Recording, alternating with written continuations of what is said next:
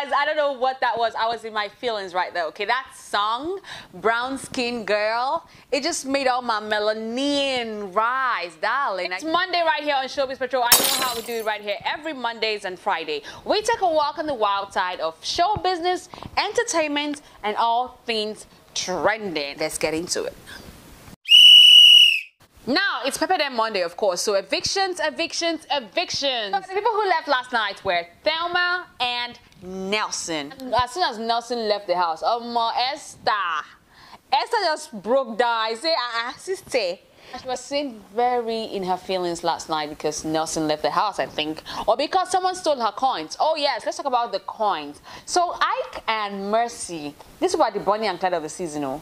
They have gone into major coin robbery. So I found a way to include Mercy in this new business of his, which is robbing all the housemates of their coins. I can also make the thief coins for inside people in the house. So you know what my favorite part of your I'm so scared today. Really, for me or for you? You'll be annoyed again. Let me think. My second favorite is your nose. Then your eyes is third favorite.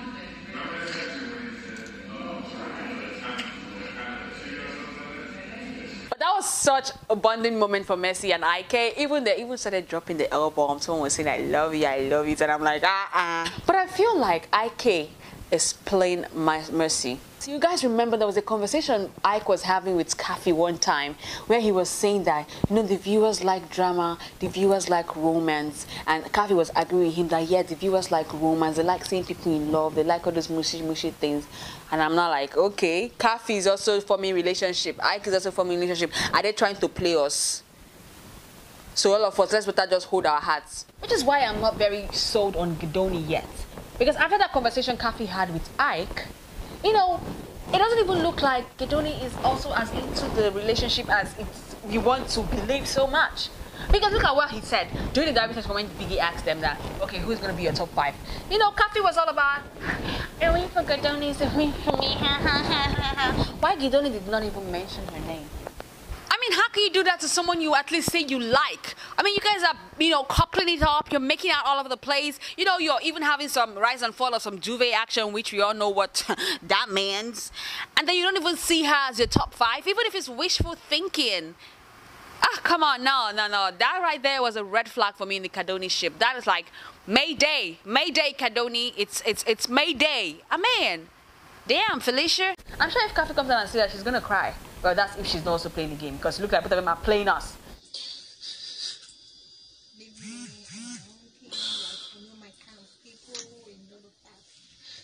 Hey, poor Esther.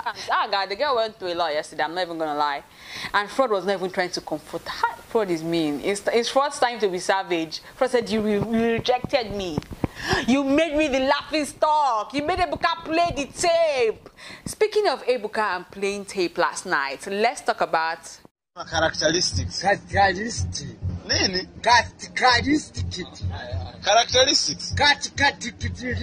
Okay, I'm not laughing, but I'm laughing. But the thing is also funny. So Ebuka, in his usual nature of shaking and shattering tables, so he called on our girl Tacha. Now Tacha, of course, did not baff up for the eviction as she always does. She just wore her dashiki and her slide. Anyway, so Ebuka asked her a question about how she was being very confident in the game and why she felt so confident, and that led to a question about characteristics.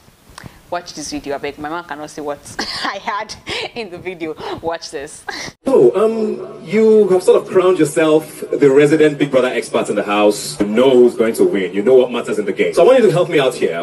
Give me 3 characteristics of what a Big Brother winner should have. Calm down now. Tacha.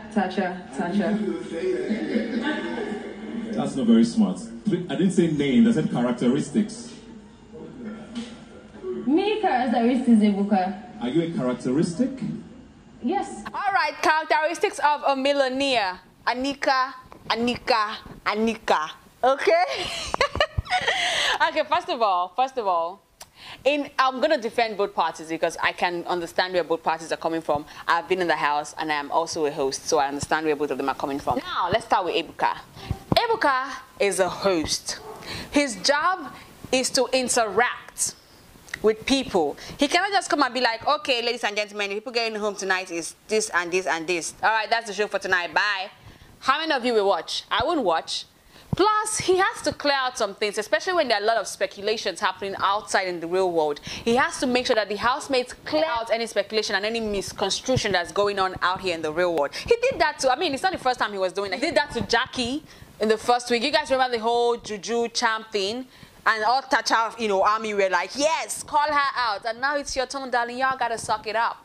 I mean, it's something he needed to do. Besides, I felt like that needed to be done. It was beginning to look like there was a cohort thing happening. So I think people needed to reinstate the fact that, okay, me and this girl, we are not in bed together. Oh, she's just on her own there saying her 99 days. It's not like it's something that we plan. Which, makes sure that the credibility of the show stays intact. Which is why Ebuka was asking that question. So that everybody knows now that, okay, Big Brother and Tacha are not having anything going on. Because that was beginning to look like what was happening. That was where Ebuka was coming from, and he's the host.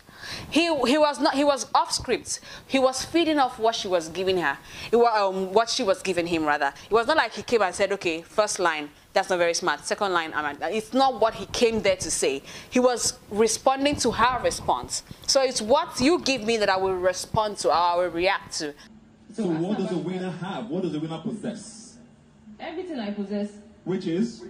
He was just doing his job, asking the right questions to make sure that people are not left more confused watching the show. Let's go to Tacha. Now, being placed on the spot like that is no joke. I'm not even going to lie. Even if you're the most intelligent person, you go shake small before you gather your brain. Even when Jackie, who is a very intellectual person, was asked that question and put on the spot that day, it took her a minute second to arrange herself before she gave her word. So being put on the spot like that, it kind of affects you a bit. Second of all, they said, what are the characteristics of a winner? Maybe Auntie was not trying to spill her secrets, what makes her very unique. So what do you think a winner has that makes them win? Me. Are you acting ignorant now, like you don't know what I'm talking about? I'm not acting like I don't know what you're talking about. Obviously, I'm here to win. So what does a winner have? What does a winner possess? Everything I possess. Which is? Me.